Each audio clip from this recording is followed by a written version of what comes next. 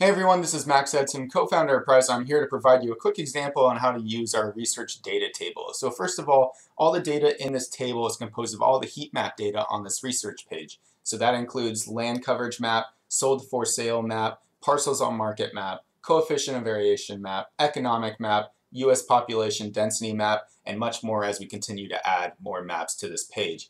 And so what this is good for is so you can really hone in on the county that you want to look at. And you can search by state, you can do a county in particular, or you can do a nationwide search. All you have to do is either type in a state here. So if I wanted to put Washington, start putting in Washington, you can see that all the data now looks at Washington. Let's say if you want to do a specific county, then I could look at specific county.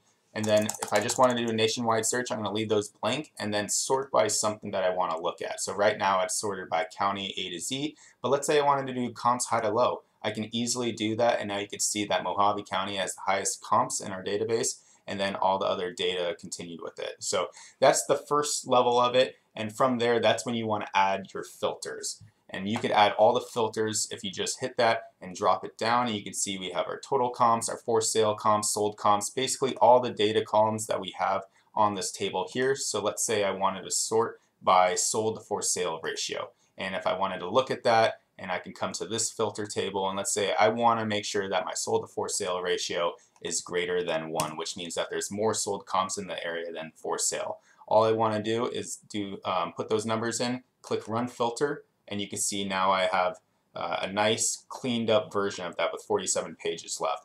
And if I wanted to go on further, now all I need to do is click this plus button, and I can keep adding filters to this table to really narrow in on my search. So I can do another one. Let's say for this one I wanted to do parcels on market ratio. So I want to make sure there's not much competition in the area. So I can come to this table, let's say let's say 2% on the market. All I need to do is 0.02 there, run my filter again, and now we're narrowing down our search further. So you can keep adding these. You can see I can keep adding as many as I want here.